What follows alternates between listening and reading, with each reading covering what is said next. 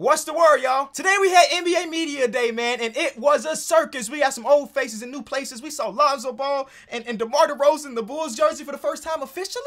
I had just been looking at the photoshops, and it's real. They signed those contracts, baby. It's a real deal. So a lot of different things happened today, and I'm here to talk about my favorite and least favorite things about Media Day. I don't do this around here on this channel very often, but I'm gonna remind you to leave a like and subscribe. I have big time goals for this channel. I want to hit 500,000. And here's my elevator pitch for you to subscribe if you're new around here. We, as a community, are a group of NBA fans that love the game of basketball more than a lot of things. But we also respect each other's opinions. So if you disagree with what I say or what someone else's community say, we not squaring up and trying to fight to the death. So if you want rational NBA conversations, this is the place to be. So let's talk about the elephant in the room, because the most asked question in Media Day this year was about the virus and about the vaccination to the virus. Hopefully this is the only time I have to talk about something like this. This is a place we try to keep everything basketball related, but there are some impacts when it comes to basketball around this, and it was such a big part of Media Day, I have to talk about it for a brief second. So whenever someone came up to the podium, one of the first questions they were asked was about their vaccination status. Are they vaccinated? What are their opinions about it? And we had entire organizations like the Utah Jazz come out and say, hey, everybody here is vaccinated on our roster. The Minnesota Timberwolves said, hey, we got one more person that needs one more shot and we're good. We're 100% vaccinated. That was one thing we saw. We had players to come to the podium and say, hey, I am vaccinated and here's why. Ja Morant told the story of the reason he got vaccinated is because he has a kid at home and he wants to be safe for her. Montrezl Harrell told the story about his aunt that's on dialysis and he wants to try to protect her as much as possible, and that would be getting the vaccination. We had some people come to the podium like Josh Richardson and Kyrie Irving and say, hey, that's private information. I'd prefer not to talk about it. Let's keep it basketball. And we had some people tell the world, no, I am not vaccinated, and here are the reasons why. I am never going to tell anyone to do anything. I would encourage everyone watching this video, if you have the opportunity, to get the vaccination, but at the end of the day, it is your choice. So as much it would be cool to have Bradley Beal be an advocate for this, it's just not going to happen, and that is okay. But one thing I want, or I would prefer with Bradley Beal's approach, was for him to realize the amount of weight that his voice has. If Bradley Beal were to go down with the Rona, he will be okay. He is in the top 1% when it comes to physical health. His job relies on him being physically healthy. But he has to remember, everybody that listened to the things that he said today aren't in peak shape like him. And the virus could get to them and do some deadly things to them. He deserves the right to not get the shot. Same thing with Jonathan Isaac, who spoke about it as well. But I just want people to maybe approach it in the Kyrie way and say, hey, I would rather not talk about it. And that's my only complaint about Bradley Beal. But it does have some on-court implications, right? Kyrie Irving couldn't show up to Media Day because he was not vaccinated. I went to New York last week. Any bar, restaurant, anything I tried to do, before I walked into the door, they say, hold on, brother. Show me that card and show me your ID to prove to me that this is you. And that is the way New York is. So unless Kyrie decides to get the you dig, he can't play at home games. And of course, that is a topic of conversation for the Brooklyn Nets. It is a topic of conversation when Kevin Durant steps into the podium, when James Harden steps into the podium, and they have to say, hey, listen, we trust Kyrie Irving and we believe that he will be ready to play when the ball is bouncing. But it seems like Kyrie Irving is not going to get it, at least at the moment. Anything can happen between now and the beginning of the regular season.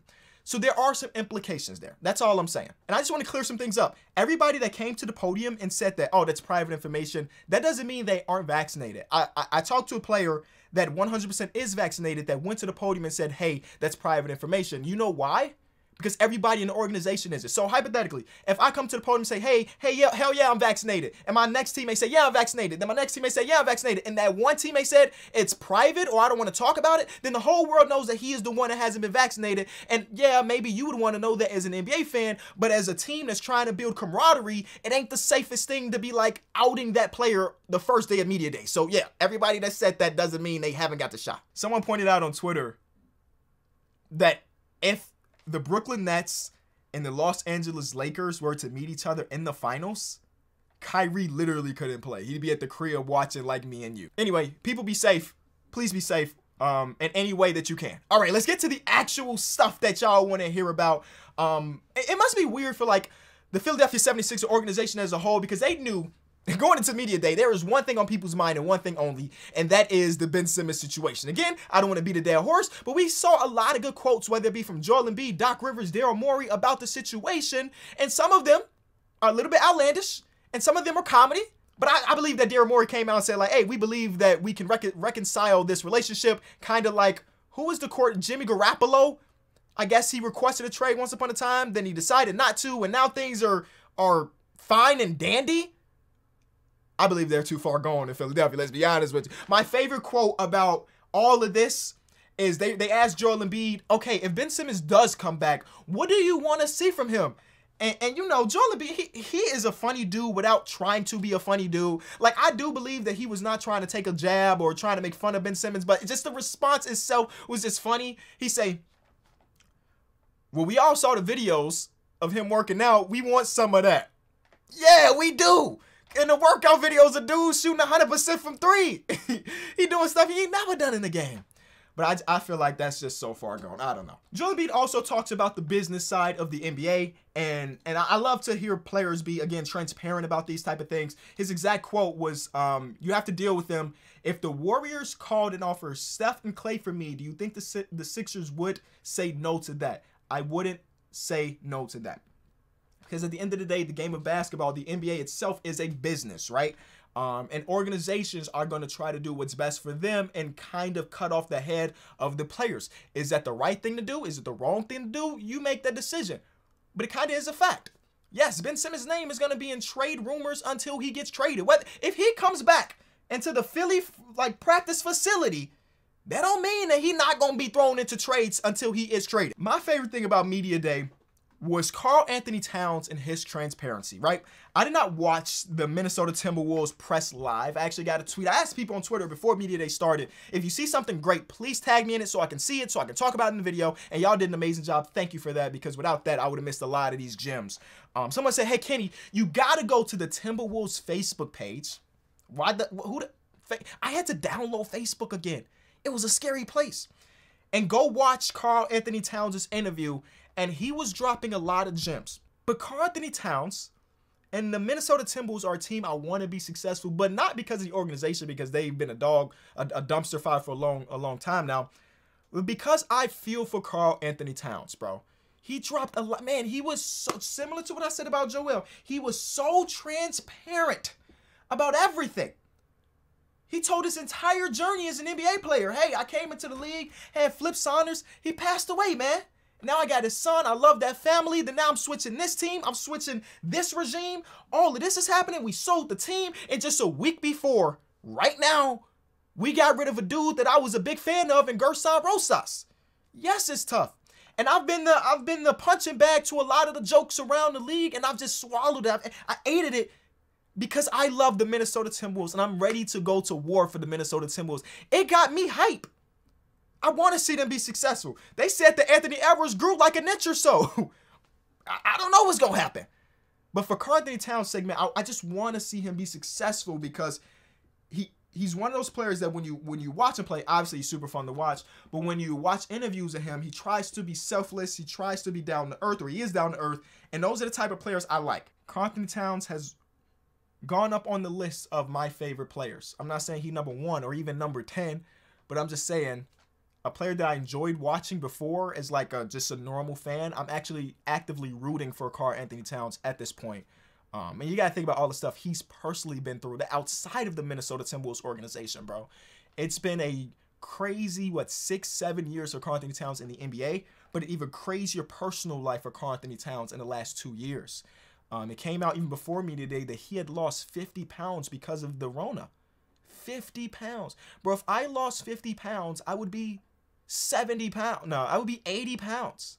That's insane, bro. And I understand it's a little bit different because he's a 6'10", 6'11" beast, but you get what I'm saying. But I'm actively rooting for Cat now. I want to talk about the Dallas Mavericks.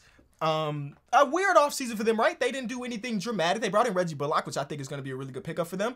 They got a new coach, and that coach is Jason Kidd. Now, I'm on record on my podcast and saying that I don't believe in the the Mavericks as a whole, I believe in Luka, but everybody else on that team right now is kind of iffy. Tim Hardaway Jr. had a great end of the season. I want that to be him. Porzingis has had up and downs in Dallas, and I want him to be on the up and up. And this is an interesting thing that Jason Kidd said about Kristaps Porzingis at the presser. They want to start him at the power forward, not the center. Okay, he's 7'4", but okay.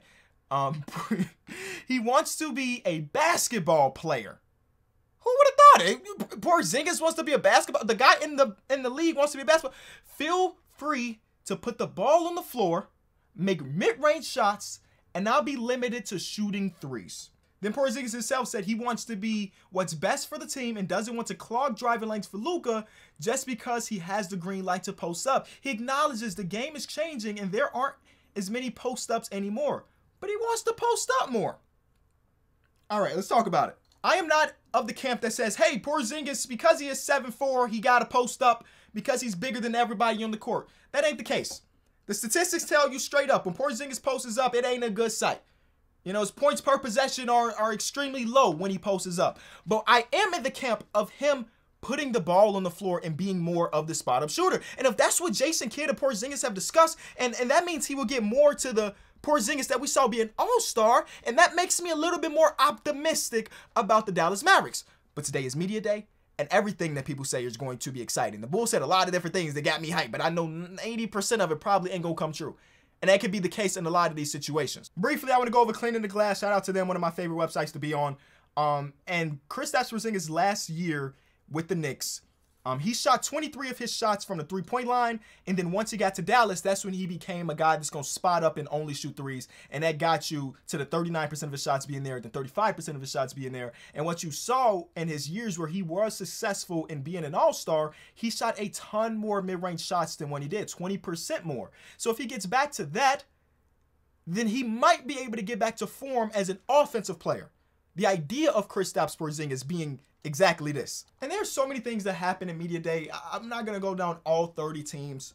We could talk about the fact that Zion broke his foot and then he came to media day and people were talking about how chunky he looked, whatever. But this was another interesting one to me. This is from Neil O'Shea. If you didn't know, Neil O'Shea is the general manager of the Portland Trail Blazers. He said, "We will never be receptive to moving Dame." End quote. This is something to think about. Oh, and Michael Porter Jr. got a max rookie extension, so shout out to MPJ. Big things coming for him. Media day. What was your favorite part? Let me know in the comment section below. Interact, man. Y'all know this community is as good as it gets. Interact with your fellow viewer, your fellow friend. And I'll be down there too, man. I'll see y'all tomorrow.